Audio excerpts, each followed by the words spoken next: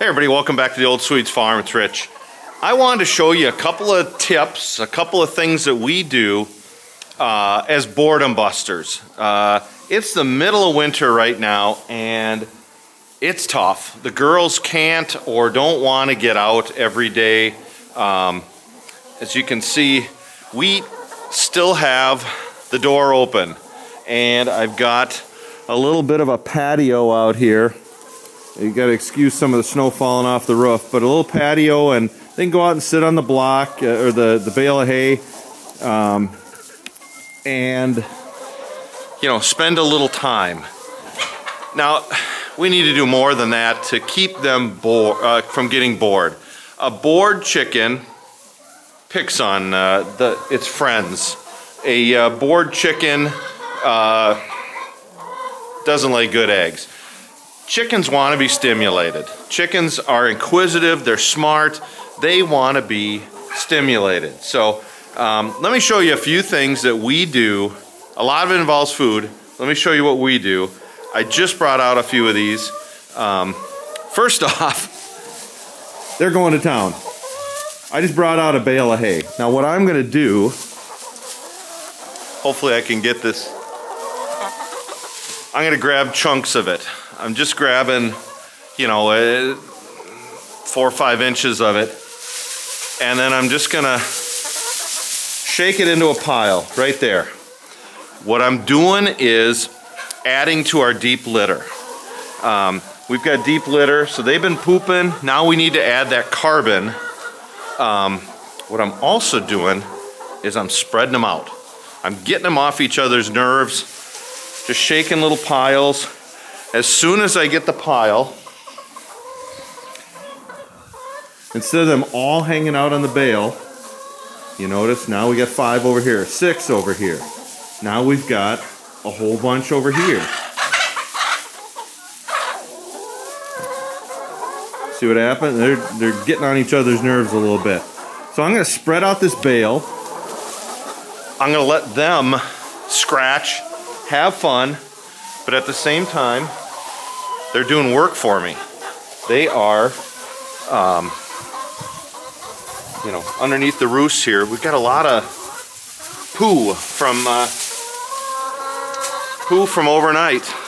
You know what? They're gonna add that next layer of carbon on top of the poo and mix it all in. It's gonna start decomposing, and it's gonna help me with the deep litter. God bless them. They're gonna help me out. So, number one thing, get a bale of straw. If you practice deep litter, get a bale of straw, spread it around, let them do the work for you. Now I'll come back and get that. I'll get it all moved around into chunks. Now, while they're doing that, I've also got, here comes the food time now. Let me bring this back here. Look what I got, ladies. I've got our last pumpkin. Now usually I let them fight at it a little bit more to get through. I did take a little piece off because I wanted to use it for our worm bin down in the basement. But it's the final pumpkin. If you have a garden, if you've got a garden and you grow pumpkins or you got extra space, grow pumpkins so you can use them. They've been sitting in our garage. They've been frozen all winter, and I bring out like 1 a week. Great boredom buster. And I'm not sure if it's true. I need to research some more, but by eating the pumpkin seeds, the girls are helping with their defenses against worms. I don't know if that's true, but at the worst, they're getting a nice little treat and enjoying some high energy pumpkin there. So if you got a garden, what a great way to use up some of your extra stuff. Or if you know someone at the end of Halloween, they don't carve their pumpkins, they got whole pumpkins, tell them you'll take them off their hands and throw them in your garage and let them freeze if you're up north. Keep them in a place where you can use them. So The straw, I've got the straw, I've got pumpkins, one surefire boredom buster, cracked corn. Now we do this just about every night when it's cold, and all I do is take this little container and sprinkle it around. I'm making a little trail. Let me get to the end here now.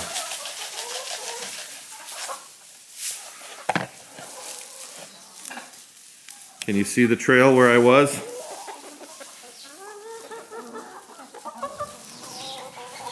They're scratching for that corn.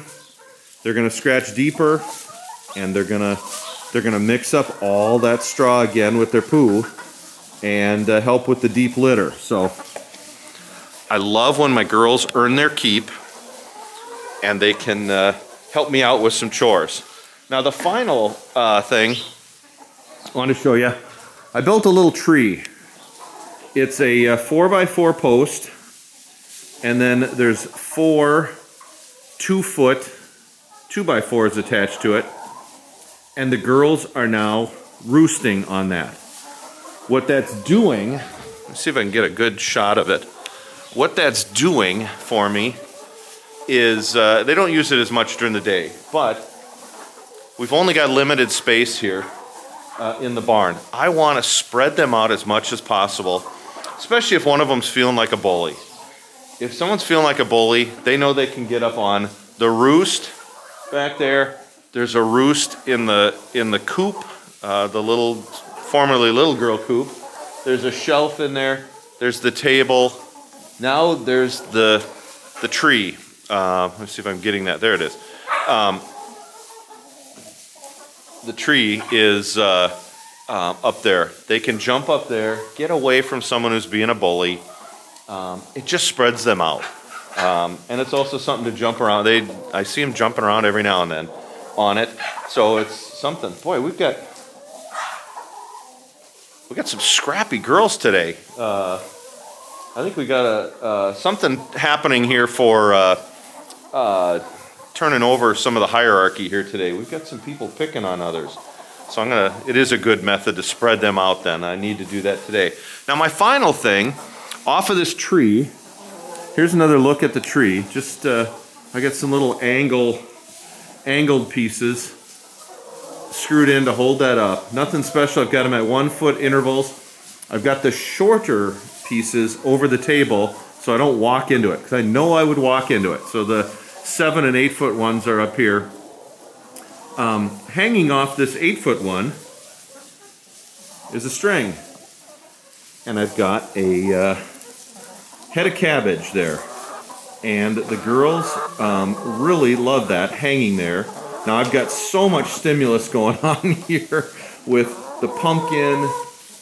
Looking through there, you can see the bale. I've got girls scratching over here, spreading out the straw over there. There's a lot going on. So I think this is the least exciting for them. But it's a head of cabbage.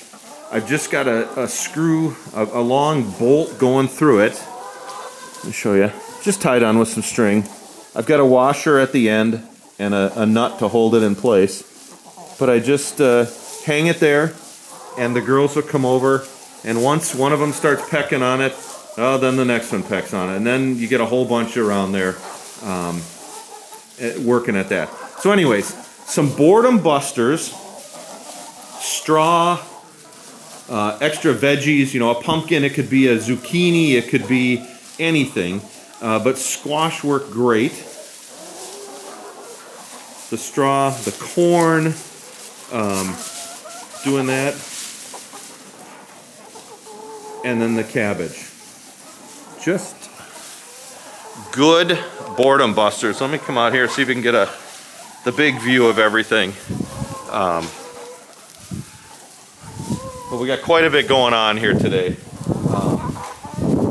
I can get it over here. Sorry, I'm trying to get the right angle. Here we go. So, boredom busters. Keep your girls from picking on each other. Keep them happy.